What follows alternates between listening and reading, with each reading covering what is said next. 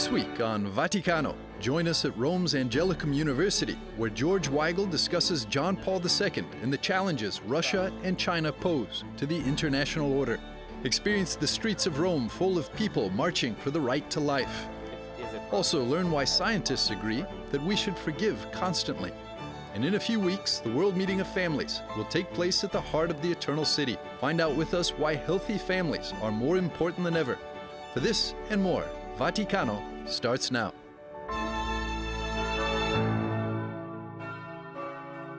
Cardinalem John Paul II began his pontificate with the words, "Be not afraid," a phrase that the Polish Pope's biographer believes can be applied to Vatican diplomacy with Russia and China today. George Weigel, author of the biography Witness to Hope, spoke at Rome's Angelicum, where the future Pope studied, on May the 18th, the 102nd anniversary of John Paul II's birth.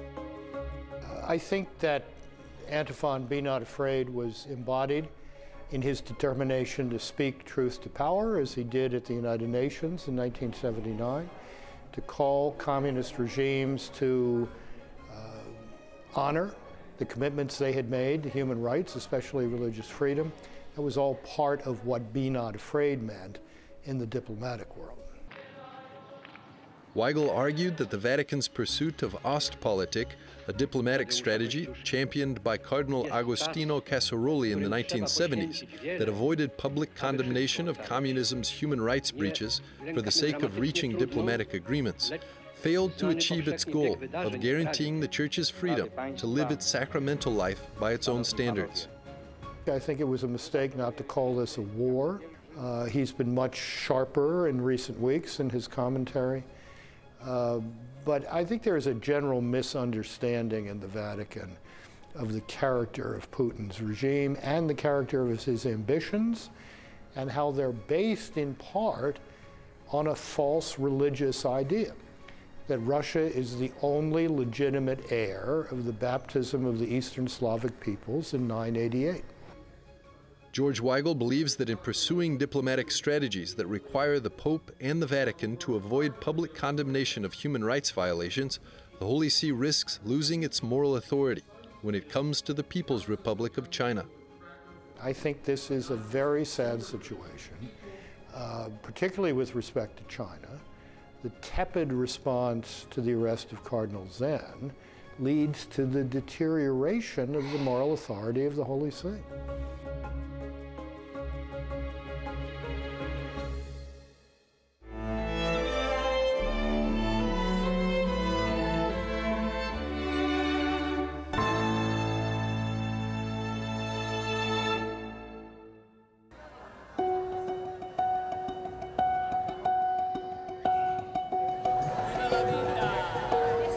On Saturday, the 21st of May, the national Italian demonstration in defense of life took place in Rome.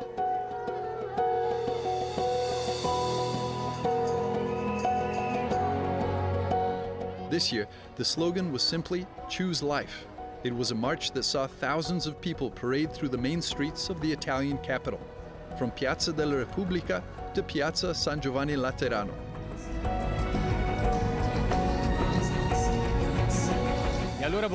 We want to launch a message of hope in life. We want to instill in the new generations the desire for parenthood, the desire to become a father, a mother, the desire to have children, because life is the safest investment, also for the economic well-being of a country. Conceived and promoted in 2011, the National March for Life has returned, after almost 2 years of health restrictions dictated by the pandemic, to parade through the streets of Rome, thanks also to the support of more than 100 organizations and associations. We have to restart after the tragedy of the pandemic. So to start again, we have to start with life and the family. Our demonstration is meant to be an encouragement to invest in life. It's a demonstration to say no to those laws that do not protect life from the moment of conception until natural death. Choosing life is beautiful. This was the message repeatedly chanted from the megaphone and echoed through the streets of the capital. We hope that this march will help us to keep the level of attention high to encourage people for life. That is why we will have one each year. Ma mi ricorda di aver fatto la scelta giusta, scegliere la vita. It's a march that presents a public testimony to the ethical unacceptability and social wounding of abortion, euthanasia, and all other offenses that are directed against human dignity today.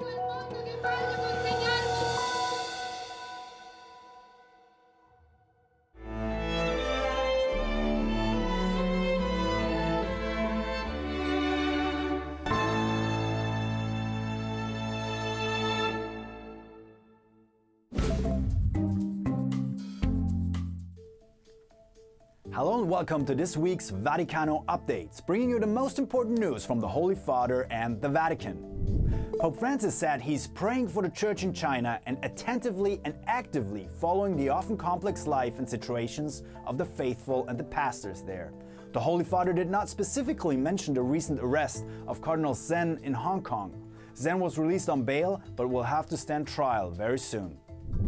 The Pope recognized a miracle attributed to the intercession of Teofilo Camomot, a Filipino archbishop with a reputation for having the ability to bilocate. Even during Camomot's lifetime, many miracles were attributed to the archbishop. Catholic schools should not be Christian name only, but in fact, said the Holy Father speaking to the De La Salle Christian Brothers. He underlined that Christian educators must first of all be witnesses to the Christian Gospels. And first of all, being a witness, then he's a teacher to the extent that he's a witness, Pope Francis said. In the future, religious brothers who are not priests are allowed to lead their religious communities with Vatican permission. The Pontiff said that the Vatican congregation overseeing religious orders can, in individual cases and at its own discretion, grant permission for non-priest religious members to assume the role of major superior. Pope Francis lamented the prevalence of modern forms of slavery, even in the most developed areas of our world. Speaking to experts involved in the fight against human trafficking, the Holy Father underlined the need to support, accompany, and reintegrate victims of trafficking into our communities and help them in their healing process and the restoration of their self-esteem. Thank you for watching this week's Vaticano Updates. I'm Andreas Tonhauser for EWTN Vaticano.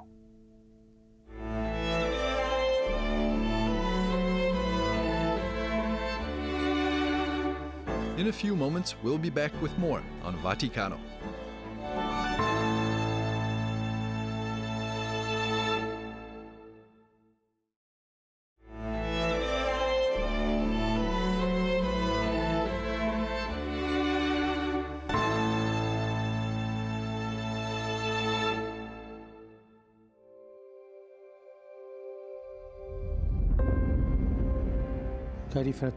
Dear brothers and sisters, the next World Meeting of the Families will be held in Rome in June 2022.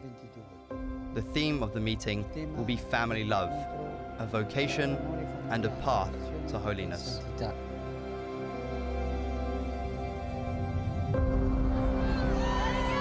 After almost 2 years of suspended events due to the coronavirus pandemic, the 10th World Meeting of Families will finally take place in Rome this summer. 4 years after the last World Meeting of Families in Dublin, families, theologians, and believers from all over the world will again come to the Eternal City from June the 22nd to the 26th. International representatives of Family Pastoral Ministry will participate in the Pastoral Congress and the Family Festival.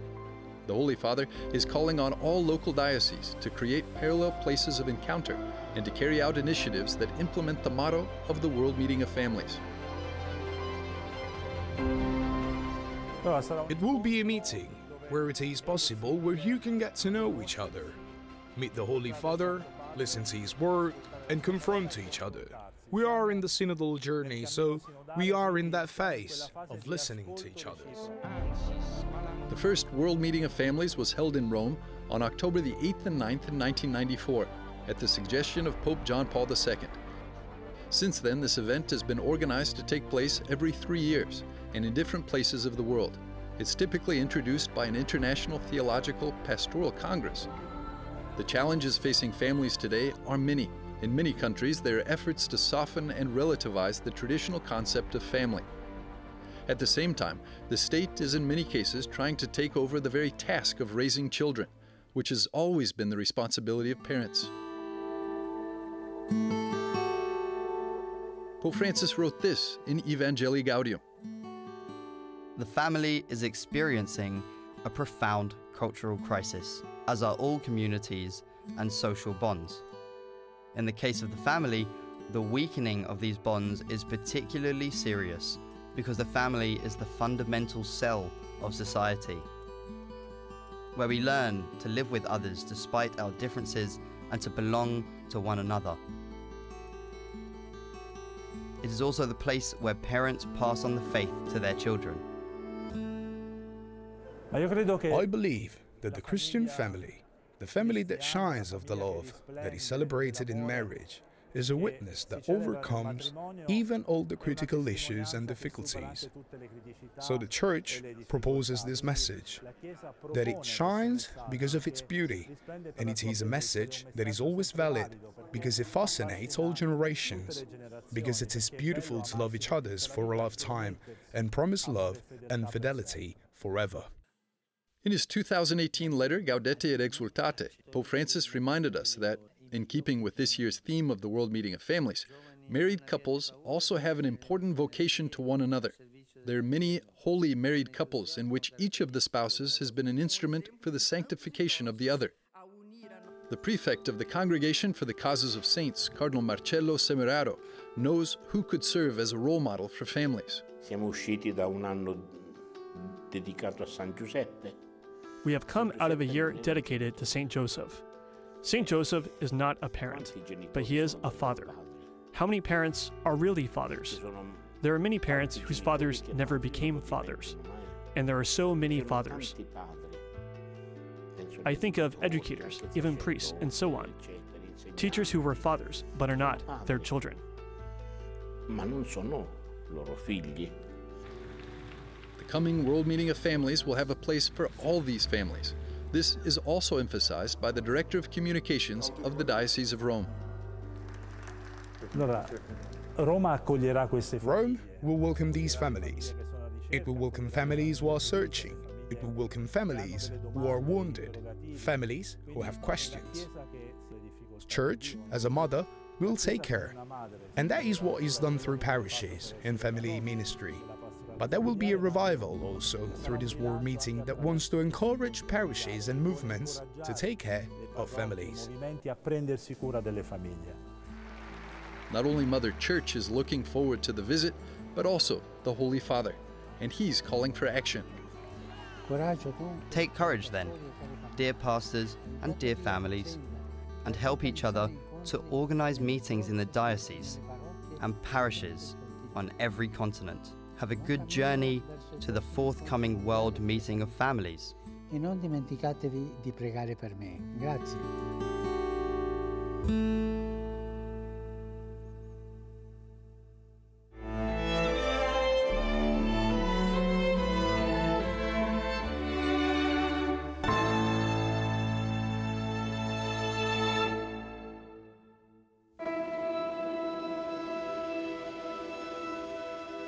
May is the International Mental Health Awareness Month.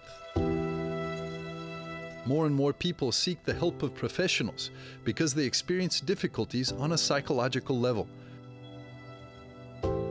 New research now shows that this would probably not be necessary at all if people would practice one of the core Christian concepts more regularly: forgiveness.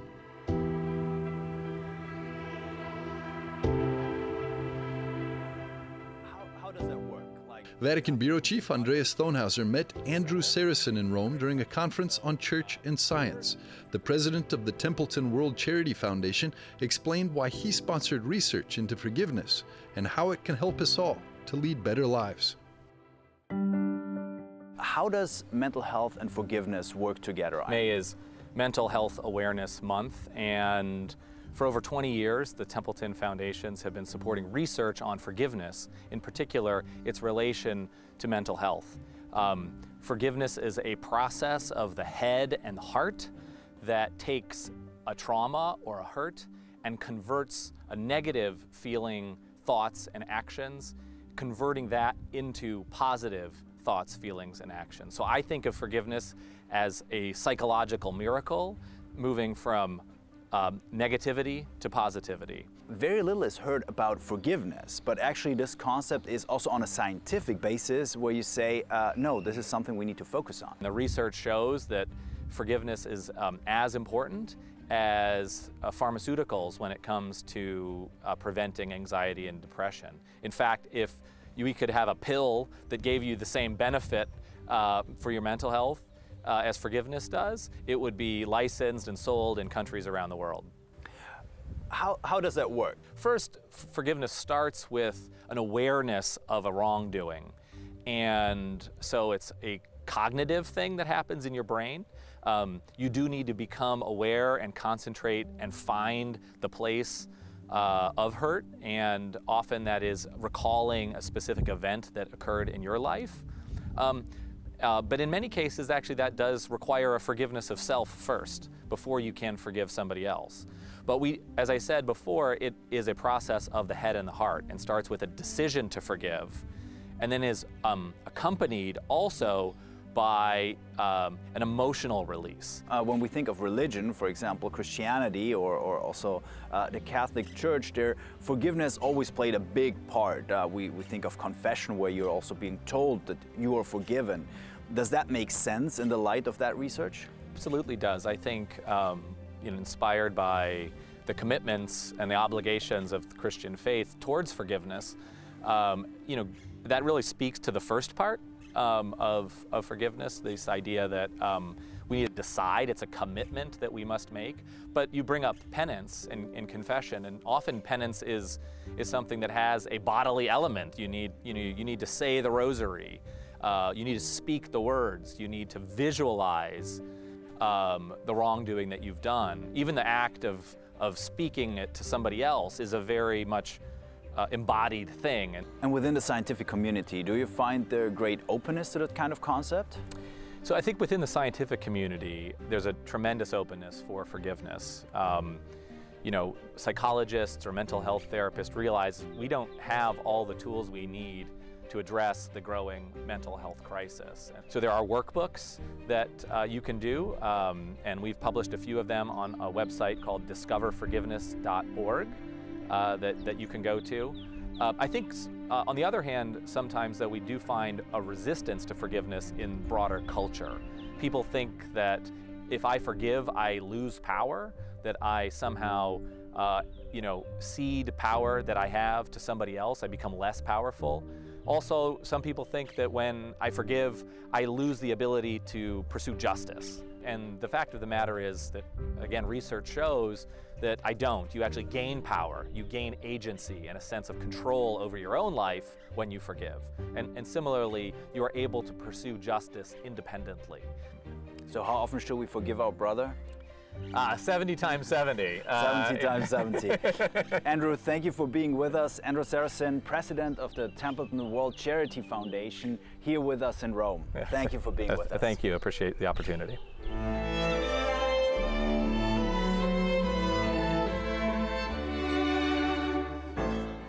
We'll be back after a short break with more on Vaticano.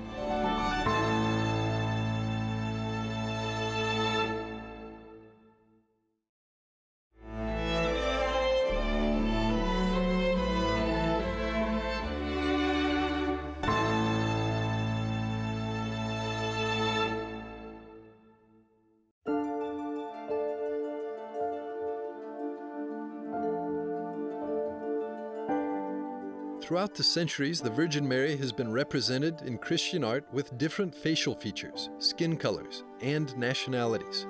Despite the different appearance, all these images represent one historical person, Mary of Nazareth, the mother of Jesus Christ.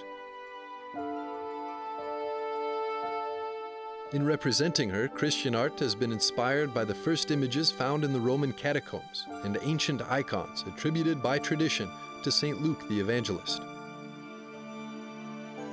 St. Luke's icons are called achieropita, for the divine intervention to leave a pictorial documentation of Our Lady in the form of an icon. But there's a second type of achieropita, the image that miraculously appeared on the tilma of St. Juan Diego in Mexico, known as Our Lady of Guadalupe, is also called Ajiropita. Comparing the two Ajiropita images, it's seen that Our Lady not only has different facial features, but she's also of a different race. Which of these images, then, displays the true face of Our Lady? According to art historian Elizabeth Lev, these two images don't contradict each other. That is actually a very a beautiful continuation. No, if we have these first Ajiopite that arrive in the Mediterranean basin, and the images that go to Constantinople, and the centers that are going to be the traditional centers of Christianity, the early Christian church, but to have one stake a claim in the New World so early on is really, I think, just a beautiful statement about evangelization, about Mary who appears, who changes her appearance, Mary who searches all over the world to create this church, Mary who is the church, always bringing her face, bringing her image to new worlds, as it were. The Virgin Mary is not only a historical person, but she has a special place in the divine design of human salvation. Mariologist Father Salvatore Perella explains Our Lady's unique role in God's communication. Ma cosa servono le apparizioni? But what are apparitions for? Apparitions serve to remind us of God as presence, God as providence, God as the guide of humanity. God, however, often allows himself to be grasped by man through the best believer, who is Mary, who is, let us say, the ambassador of heaven. Apparitions are never similar. They are always different. Different eras, different situations, different contexts.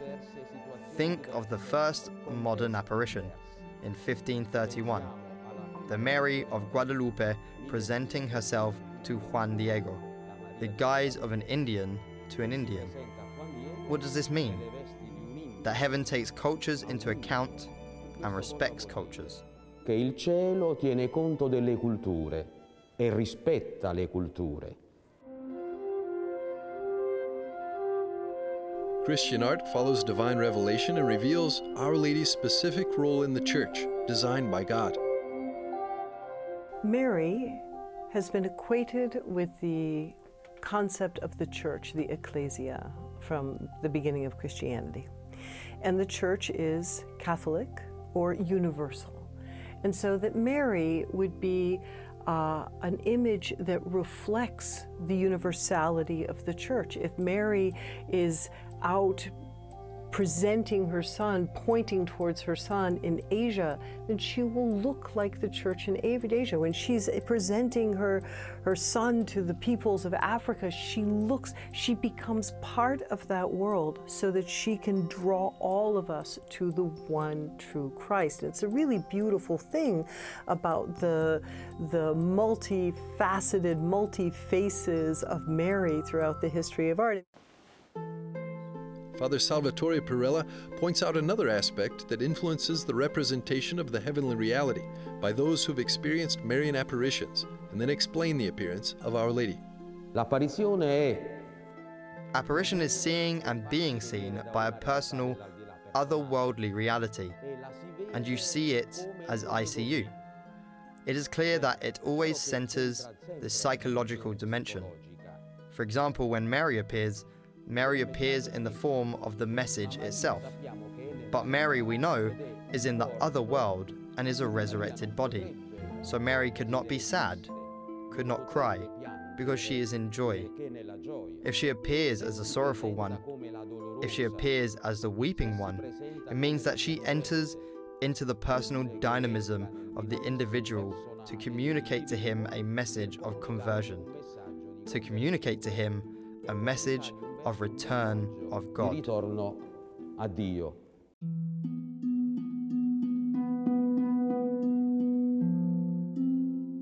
Because she is a figure who grows along with the church. She is part of this living thing that is the church, and not just this figure that just, you know, say hi to her when you come in the room. I think it's very clear that Mary's role was meant to be one of constant intercession, and as the world grew, intercessors for all those people. People talk about the most photographed actresses, or the Princess of Wales, the most photographed woman, but really the most represented woman in all of history is Mary. And she's been represented in so many different ways because of that extraordinary universality of the church, which is personified in the person of Jesus' mother, the Blessed Virgin. The true face of Our Lady is the Catholic Church itself. Catholic meaning universal and dear to every person and culture. Mary, Mother of God, Mother of the Church, New Eve, and Mother of all redeemed humanity.